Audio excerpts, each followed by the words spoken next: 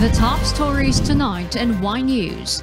The World Health Organization-led team probing the origins of COVID-19 in Wuhan, China find no leads on possible source of virus. The Department of Health advises local government units that backup recipients must be 20% of their total priority list. The Philippine National Police on high alert to ensure smooth delivery of vaccines across the country. Vice President Leni Robredo calls on the government to set better goals to achieve herd immunity. Officials conclude that Kobe Bryant helicopter crash was caused by pilot error. And 116-year-old woman survives COVID-19. Good evening, Philippines and the world. Today is Wednesday, February 10, 2021. I am Hardlene Delgado. Join us in the next hour as we deliver today's top stories around the country and in other parts of the world. I am Kat Maraos. We are also seen in 1,935 satellite monitoring centers nationwide and via live streaming worldwide through the UNTV News and Rescue social media accounts and our website, untvweb.com. I am William Theo.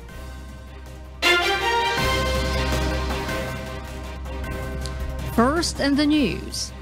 Ongoing investigations by a team from the World Health Organization in Wuhan show no success in finding out the possible origins of coronavirus. Early Briones will tell us the details live. Yes, Early. Harleen, good evening. The expert mission led by the World Health Organization or WHO in Wuhan, China are far from identifying the source of coronavirus ever since it broke out in 2019. Wuhan is the city where it was first identified. However, China has since remained adamant that the virus did not necessarily originated from the country, nor did it come from a Chinese laboratory. The joint expert team of China and WHO currently hypothesize that the virus may have originated in an animal. What the animal is, they don't know. Peter Ben Mbarek, a WHO food safety and animal diseases expert, stated that this idea needs more investigation with more specific, targeted research. Apart from that, both the team and the China offer other theories of how the disease got transferred to humans. Mbarek stated that the transmission to humans through trade or frozen products is another possibility. But more importantly, current findings strongly oppose the idea of the virus leaking from a Chinese. The mission itself was a challenge to arrange, and the visit has been closely monitored. Mbarek states that due to the time constraints of the investigation, concrete findings are not guaranteed. Dr. Peter Daszak, another member of the WHO team, stated that the focus of investigations could sooner or later be shifted to Southeast Asia and the large network of food supply chains around it. Back to you, Harleen. Early, after almost a year since the pandemic started, why is it the visit only taking place now? Harleen, their visit took months to negotiate after China only agreed to it amid massive international pressure. Beijing has continued to refuse appeals for a strictly independent investigation, and diplomatic issues lie behind the WHO visit, with Washington demanding a robust probe and Beijing issuing a warning not to politicize the investigation. Harleen? Thank you, Early Briones, reporting live from Australia. Meanwhile, the government is not in a hurry to ease the quarantine classifications in the country, even if the nationwide vaccination rollout kicks off. The government's task force against COVID-19, however, is confident that cases in the country will gradually decline. Rosalie Cos will tell us why live. Yes, Rosalie, good evening. What can the public expect after the government has started its inoculation program? William, health protocols will still be strictly imposed even if the government kicks off its vaccination program in the country. Interagency Task Force co-chairperson and Cabinet Secretary Carlo Nograles said that community quarantine classifications will not be eased immediately? Kung magkaroon po ng massive rollout ng vaccination, bababa po yung mai-infect. Bababa yung cases of infection. So ito yung ganun pa rin ang titingnan natin. Yun pa rin ang magiging basis.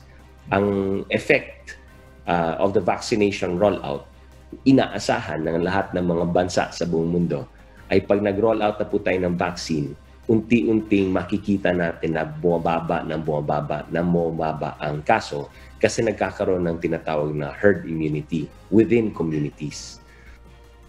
Currently, Metro Manila, Batangas, Tacloban City, Davao City, Davao del Norte, Lanao del Sur, and Iligan City are under general community quarantine status for the entire month of February. The Cordillera Administrative Region is also under GCQ until the end of the month, as most of the cases of coronavirus variant first identified in UK are recorded in the northern region. The rest of the country is under modified GCQ, the least stringent quarantine classification. Nograles adds the government will thoroughly look at the COVID-19 situation as the government implements its vaccination rollout. If the result of the mass inoculation is good, the government will consider easing the community quarantine classifications. So ito yung inaasahan natin na maging effect ng vaccination rollout, yung pag-flatten na ng curve. So sa pag-flatten na ng curve, dito na po natin makikita na mag-shift na yung ibang localities, mga LGUs, from GCQ to MGCQ, from MGCQ to new normal. The government is prepared to start its mass vaccination program on February 15. According to Malacanang, it targets to inoculate 100% of the adult population this year. The Duterte administration seeks to inoculate 70 to 80 million Filipino adults to achieve herd immunity. Back to you, Diego. Or back to you, William, sorry. Yes, thank you, Rosalie Cos, reporting live.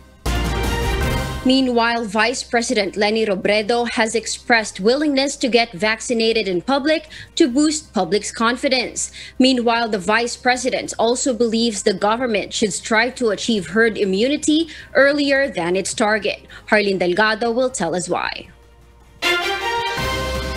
Vice President Leni Robredo says she is willing to be inoculated first publicly to encourage more people to participate in the vaccination program.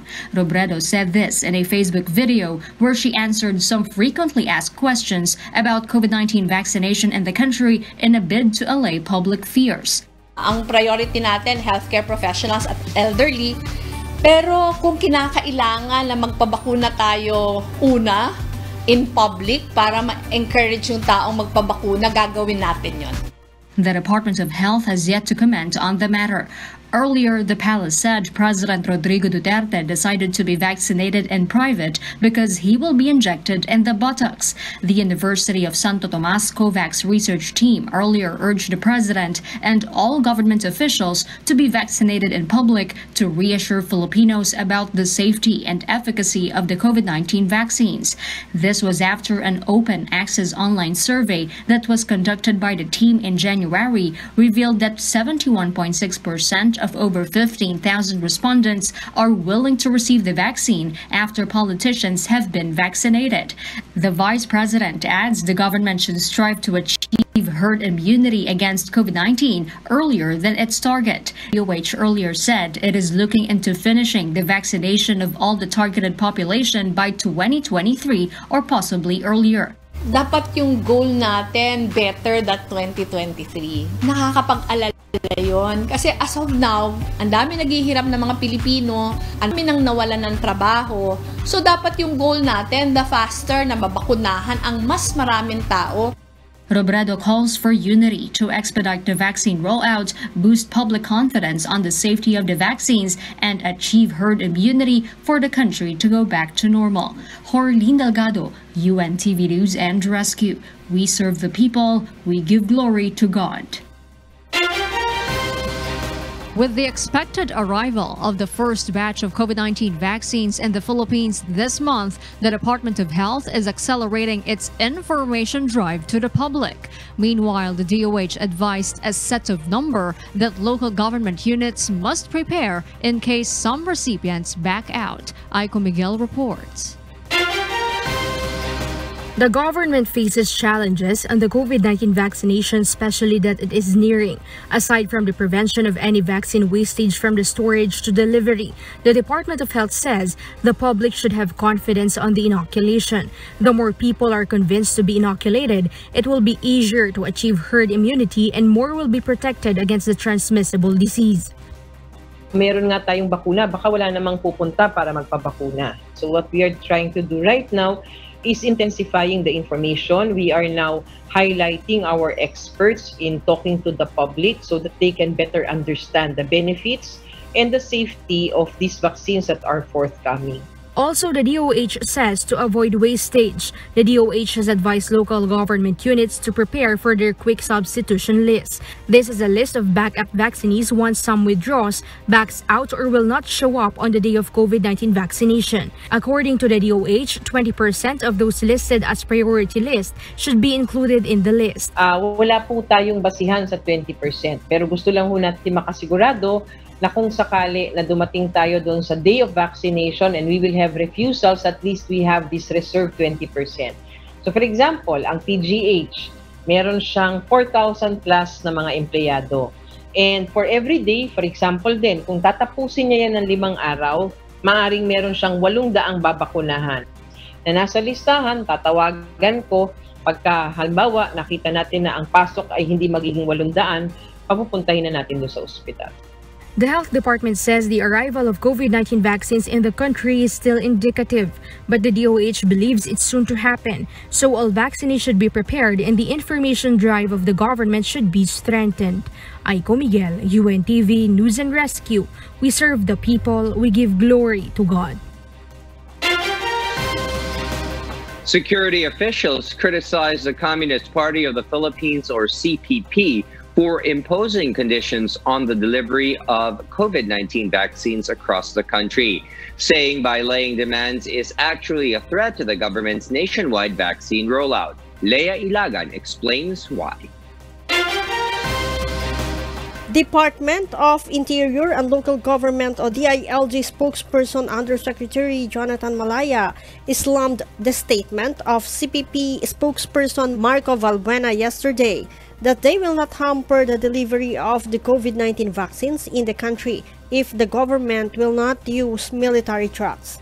The CPP also strongly suggested that the vehicles transporting the vaccines must be clearly marked with a red cross over a white background to avoid being mistaken as a military vehicle. Malaya said the statement of the CPP is actually threatening the delivery of the vaccine in conflict-affected areas. The co-chair of NTF COVID-19 Task Group Prevention also said that the communist rebel must place the country first and the benefit of the people before their interest. Malaya adds the military trucks are the only vehicles that can reach mountainous areas. The Philippine National Police, however, will remain on high alert to assure the safe delivery of vaccines. PNP spokesperson, Police Brigadier General Ildebrandi Osana said the rebels have no right to set conditions on the government function.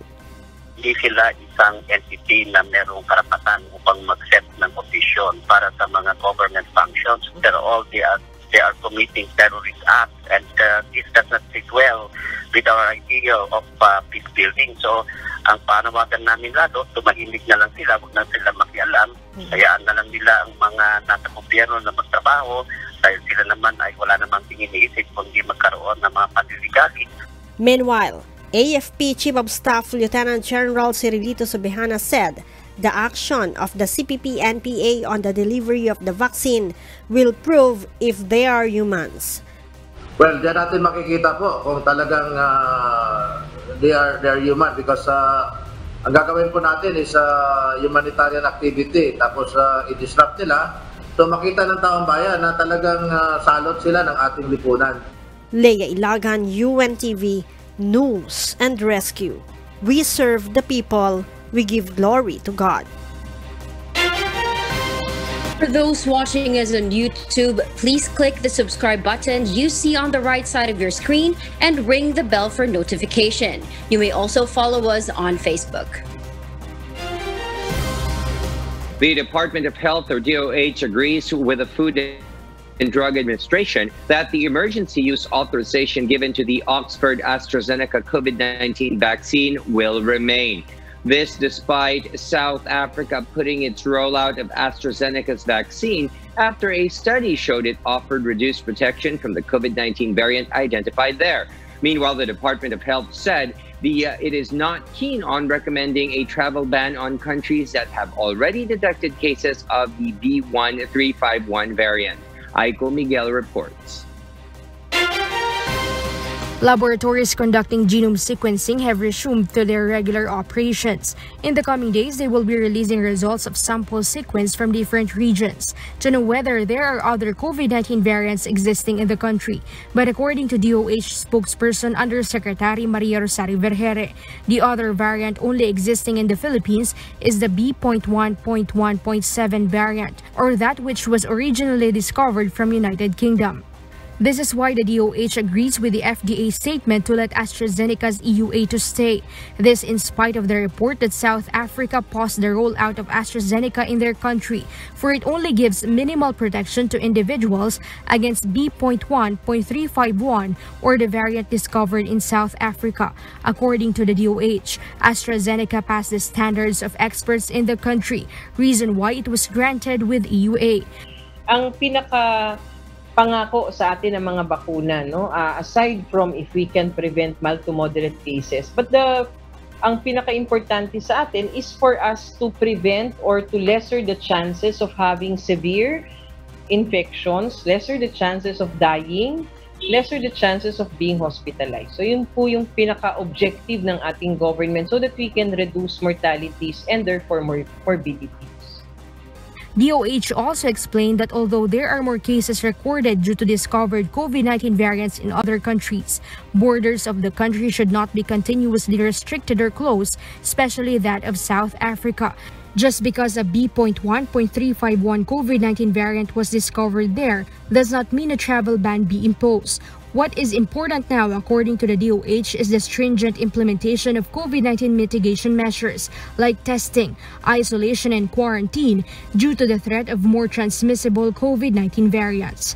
We cannot remain to be in lockdown or restricted forever and isolated ang Pilipinas, no? Kasi talagang interzonal, intercountry, lahat na, no? Ang virus na ito.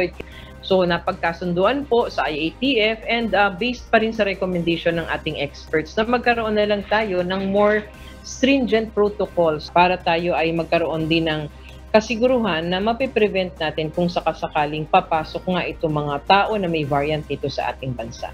Aiko Miguel, UNTV News and Rescue. We serve the people, we give glory to God. The Philippines recorded today 1,345 more cases of COVID-19, pushing the country's total case count to 541,560. The Department of Health said that 5.6% or 30,188 of the country's overall COVID-19 tally are active cases, or those who are still ill of the active cases. 88.2% are mild cases, 6.1% are asymptomatic, 2.6% are in critical condition, 2.5% have severe symptoms, while 0.60% are in moderate condition. The recovery count jumped to 499,971 after 276 new survivors were added to the tally. However, the death count was pushed to 11,401 after 114 more patients succumbed to the disease.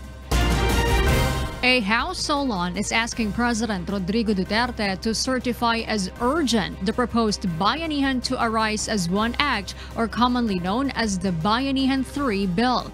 However, the palace downplayed the need for the legislative measure. Ray Palayo will tell us why. An economist and Marikina Representative Stella Kimbo sees the need for the enactment of Bayanihan to Arise as One Act, or Bayanihan 3, which was filed recently in the House of Representatives together with Speaker Alan Velasco. The lawmaker said that one of the main driver of the 9.5% economic contraction last year is the decrease in the household consumption. Kapag magpatuloy ang pagtaas ng presyo ng pagkain at maapektuhan ang ibang sektor, baka naman magkaroon tayo ng stagflation. Kombinasyon ito ng economic stagnation, pati na rin ang inflation. Sa madaling salita, sabay nangyayari ang pagbagsak ng ekonomiya at pagtaas ng mga presyo ng bilihin. Mataas na nga ang presyo ng bilihin, wala pang trabaho. Dadami ang mahirap na Pilipino. Kaya't kailangan gumastos ng pamahalaan para ayudahan ang mga pamilya, manggagawa, magsasaka at maliliit na negosyo. Bayanihan 3 seeks to solve the problem and not to further compound it in the near future. The bill asks 420 billion pesos allocation, mostly for assistance to affected workers. Kimbo highlighted that every Filipino shall receive at least 1,000 pesos. But family members may also be entitled to other programs under the bill. Family of 5, so may 5,000. On top of that, meron tayong estudyanteng 2, so meron siyang another 2,000. On top of that, kung displaced worker si father, meron pang additional 8,000 pesos. Kung sabihin natin, si mother, farmer, siya po ay meron pong babuyan at naapektuhan po ng ASF, meron po siyang more or less, based on my average computations lang may 14,000. Palas has this to say. Titignan po natin, una-una kung talagang kung kinakailangan pa yan, at pangalawa, kung meron po tayong possible fund sources. Kimbo said that there is 1.6 trillion available in the Treasury Department that can be utilized if the bill will be enacted. Ray Pelayo, UNTV News and Rescue. We serve the people, we give glory to God. In other news, the Manila city government will provide food subsidies to 700,000 families under its COVID-19 food security program. The food subsidy includes 3 kilos of rice, 16 pieces of canned goods, and 8 sachets of coffee. The Manila LGU initially allotted 3 million pesos budget for the said program. Manila City Mayor Isko Moreno Dumagoso launched the program to provide aid to poverty-stricken families in the country's capital, as well as mitigate the impact of COVID-19 pandemic on the Philippine economy. Dumagoso also assured that the LGU will continue its housing projects amid the pandemic. A group of bus operators are appealing to local government units in the province to open their borders and allow the entry of their buses transporting passengers from Metro Manila. Joan Nano explains why. As the government still limits the movement of people in order to prevent further transmission of COVID-19, majority of provincial bus routes are still not allowed to travel as several local government units are imposing strict border control. Because of this, Provincial Bus Operators Association warns over the proliferation of colorum vehicles online offering provincial trips at higher rates. And to avoid this illegal scheme, the provincial bus operators are appealing to the local government units to allow the entry of provincial buses coming from Metro Manila. According to Alex Yage, president of the Association of Provincial Bus Operators, there are still some provinces who prohibits provincial bus trips. Among these were the provinces of Pangasinan, Tarlac, Quezon, and the entire Bicol region. So instead of taking authorized trips, many people are patronizing colorum vehicles. Kami ay umaapila sa kanila na buksan na nila ang kanilang mga probinsya. At nangangako kami mga operator dito sa probinsyang ito na kung ano man yung safety protocol na kailangan ipatupad, ay willing kami na sundin lahat ng safety protocol.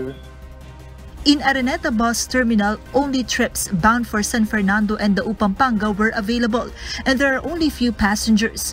According to the general manager of the Araneta City Bus Terminal, there were a lot of colorum vehicles within the vicinity of Araneta Cubao who are taking advantage since many passengers are coming in the area. Imbis dito tumuloy ang mga pasahero, nahatak nila yung palabas. But unfortunately, natataga sila sa pamasahe. and it's not really safe considering na hindi sila authorized.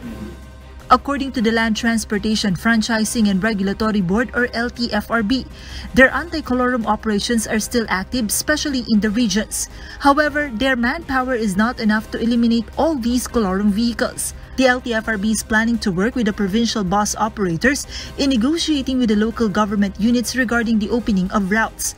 The agency is planning to ready around 50% of the existing routes prior to the pandemic, which will be operational once the LGUs approve their operations and open their borders. So at least si LG operator, magkaroon din siya ng role na tulungan si LTFRB or the government to coordinate with the LGU. Hindi lang para mag-open but also to help them in the provision ng mga health protocols. So once na mayroon ng go signal, at least hindi na ulit mag-prepare si LTFRB, it will take another time para mag-open.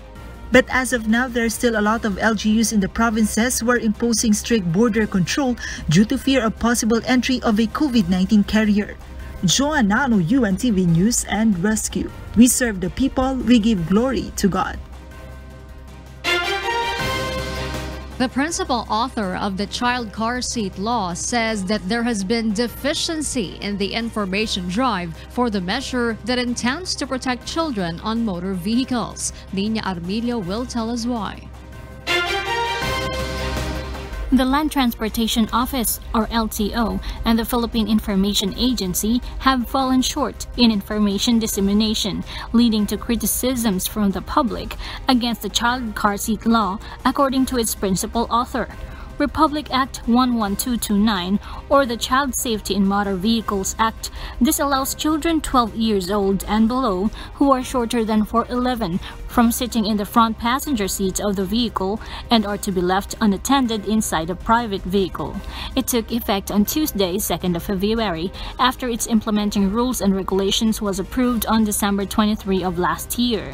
In Section 11, the Transportation and Health Departments, the PIA, and private agencies and organizations shall undertake regular nationwide information, education, and communication campaign within 6 months from the passage of this act. Sinabi ng LTO bukas mag-i-implement na ang sambayan ng Pilipino.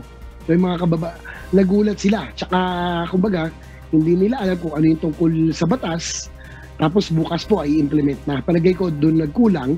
Meanwhile, the statement of LTO NCR West Regional Director Attorney Clarence Viginto that even tall children must use a child seat, and if they do not fit, the family must acquire a larger vehicle instead, seem to have brought confusion. Ejercito meanwhile clarifies that the child car seat law does not cover public transportation. Instead, it is just a recommendation, being a parent who cares for his child. I was talking from the point of view of the safety, road safety advocate, na mas magandang gamitin kung meron, no? And yun po ang akin pong sinabi. Kaya lang ang lumabas sa infographics ay dapat meron, no? Kumbaga magkaiba po 'yon, no? Kung meron pong available, optional po. Kung meron magpapahiram, gamitin po natin for the sake of safety of the child. Kaya lang ang lumabas po ay talagang obligado, hindi po. According to LTO Chief Assistant Secretary Edgar Galvante, there will be no penalties to be imposed on violators of the Child Safety in Motor Vehicles Act. What has taken effect is the first part of the provision of the law, which is to highlight the importance of safety and welfare of infants and children and to prevent traffic-related deaths and injuries. Ejercito added that the law does not intend to punish but to protect children when being transported. Ako bilang magulang, kaya kung mahal ko sa buhay na bata na according to the law, kailangan i-secure natin, hindi ako mag-aantay na sitahin ako ng LTO o ng sino mang law enforcement agent para tignan kung ako'y tumutupad sa batas o hindi. Siguro, primordial responsibility na po natin yon. Based on a report from the Philippine Statistics Authority, road collision is the second leading cause of death among children. Almost 700 children lost their lives to road collision in 2006 to 2014. Nina Armilio, UNTV News and Rescue. We serve the people. We give glory to God. Former U.S. President Donald Trump will face a second impeachment trial after the Senate voted that it is constitutional. Miguel Rey de Leon reports. In a 56-44 vote largely along party lines, the U.S. Senate sets the stage for former U.S. President Donald Trump's second impeachment trial to begin on Wednesday.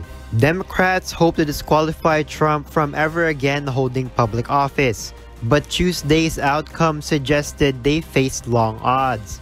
Only 6 Republican senators joined Democrats to vote in favor of allowing the trial to take place, far short of the 17 needed to secure conviction.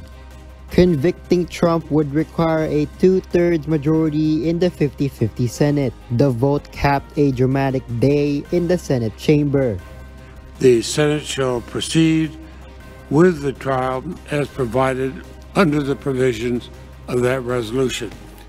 Trump, who was impeached by the Democratic-led House on January 13, is only the 3rd president in U.S. history to be impeached, and the only one to be impeached twice. Meanwhile, U.S. President Joe Biden is expected to focus on other priorities, such as the effects of the pandemic in the country, rather than watch the impeachment trial of his predecessor. The Senate has their job. They're about to begin it. I'm sure they're going to conduct themselves well, and that's all I'm going to have to say about impeachment. Miguel Rey de Leon, UNTV News and Rescue, USA. We serve the people, we give glory to God. The mystery behind the metal monolith that appeared and disappeared on a field in Turkey was revealed to be a stunt for Turkey's national space program. Marvi Delfin will give us the details live. Yes, Marvi? Harleen, the 3-meter-high metal slab was reported gone on Tuesday morning after it was first discovered by a farmer on Sunday near the UNESCO World Heritage Site Göbekli Tepe, which is home to megalithic structures dating to the 10th millennium BC, thousands of years before Stonehenge. On Sunday, Turkish media reported that gendarmes were looking through CCTV footage and investigating vehicles that may have transported the monolith to the site. A state-run news agency quoted the farmer saying it was unclear if the monolith was placed on the field for the purposes of marketing, and its disappearance baffled residents in the province even more. But as an image of the monolith was later projected on a screen during a televised event, it turns out that the shiny structure was a publicity gimmick before a government event in which Turkish President Recep Tayyip Erdogan announced a space program for the country. This explains the inscription on the monolith written in ancient Turkic Göktürk alphabet, which read, "Look at the sky, you will see the moon," informing the public of Turkey's plans to land on the moon by 2023. In the ceremony marking the centennial of the founding of the Turkish Republic, Erdogan also declared Turkey's goal to send Turkish citizens into space with international cooperation, to work with other countries on building a spaceport, and to create a global brand in satellite technology. With the aim of joining the handful of other countries with space programs, Turkey established the Turkish Space Agency, or TUA, in 2018. Despite supporters saying the space program will provide jobs for researchers and scientists, critics have questioned the government's decision to spend vast sums of money on an ambitious 10-year space roadmap when the country's economy is suffering. Back to you, Harleen. All right, Marvi, thank you for that live report. The U.S. National Transportation Safety Board determined that the pilot on the fateful helicopter trip that killed Los Angeles Lakers superstar Kobe Bryant was to blame for the crash in January 2020. NTSB Chairman Robert Sumwalt said the pilot Ara Zubayan was flying under Visual Flight Rules, or VFR, which legally prohibited him from penetrating clouds. However, he continued his VFR flight through the clouds into instrument meteorological conditions. Zubayan told air traffic controllers that the Sikorsky S-76B helicopter was climbing out of heavy fog when it was actually descending rapidly in a steep left turn, plowing into hills just outside Los Angeles. The NTSB added that there was still investigating the pilot's likely self-induced pressure to complete the flight. In addition to Bryant and the pilot, Bryant's daughter Gianna and 6 other passengers were killed in the crash. There were no survivors in the incident. Back into our stories in the country. The executive branch of the government has called for a food security summit to discuss current issues affecting the agriculture industry.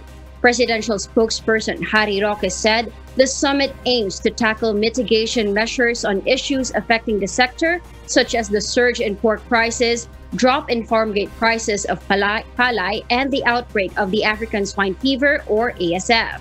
The Food Security Summit also seeks to present some models for agribusiness value chain approach, LGU-led agri-fishery extension system, and strengthening the role and capacities of local price coordinating councils and regional development councils. Roque, however, did not mention as to when the summit will be held. The palace issued the statement after the Pork Producers Federation of the Philippines appealed to the government for a dialogue to address the problem in the supply of pork and chicken that resulted in the increase in prices of pork and chicken meat products. The Supreme Court explains the reason why 2 ITAs who were charged and detained under the feared anti-terror law have been barred to join the petitions against the controversial measure. Dante Amento will give us the details live. Yes, Dante? Arlene, Supreme Court spokesperson Brian Hosaka said that Chief Justice Diosdado Peralta explained that the Japper Gurong and Junior Ramos petition in intervention was dismissed because there is already a pending case before the trial court. Hosaka said the Chief Justice did not provide other details. ITA's Gurong and Ramos have been detained at the Olongapo District Jail since August 2020. They are accused of committing terrorism for allegedly shooting a soldier in an encounter at Sitio Lumibao, Barangay Uhawen, San Marcelino, Zambales. Solicitor General Jose Calida disclosed during yesterday's oral arguments that Gurong and Ramos withdrew their bid to join the petitions against the Anti-Terrorism Act. Calida added the 2 were forced to sign the petition by a lawyer from the National Union of People's Lawyer, or NUPL. Gurong and Ramos executed a pinagsamang salaysay ng pag-uurong, stating as follows.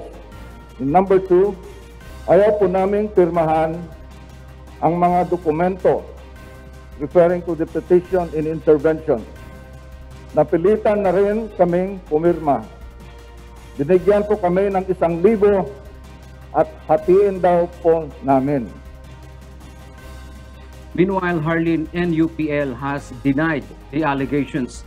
The NUPL's national office questioned how the ITAs can say in an affidavit that they were forced to sign when both of them cannot write. Karapatan, meanwhile, questioned the timing of the alleged withdrawal of the petition. And that's the latest live. Back to you, Harleen. Thank you, Dante Amento, reporting live. In France, a 116-year-old woman survived COVID-19 and she is looking forward to celebrating her 117th birthday. Maria Latosa will tell us why. Lucille Hondon tested positive for coronavirus in her retirement home in Toulon, southern France on January 16. She was isolated from other residents but displayed no symptoms. After 3 weeks, she was considered recovered. Hondon, a nun, told in the French newspaper Va Matin that she did not even realize that she had the virus and said that she did not even worry when she received her diagnosis. On Tuesday, a spokesperson for the retirement home said that Andre was doing well. Born on February 11, 1904, the COVID-19 survivor is getting ready to celebrate her birthday on Thursday. According to data compiled by the Los Angeles-based Gerontology Research Group, or GRG, Hondon is the world's second oldest and Europe's oldest person. Maria Latoza, UNTV News and Rescue. We serve the people, we give glory to God.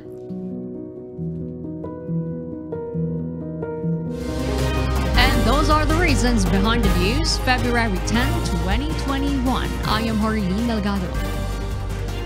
Reasons we deliver to you as they unfold. I am Kat Dumaraos. Because we need to know, we will always ask why. I am William Theo. We serve the people, we give glory to God.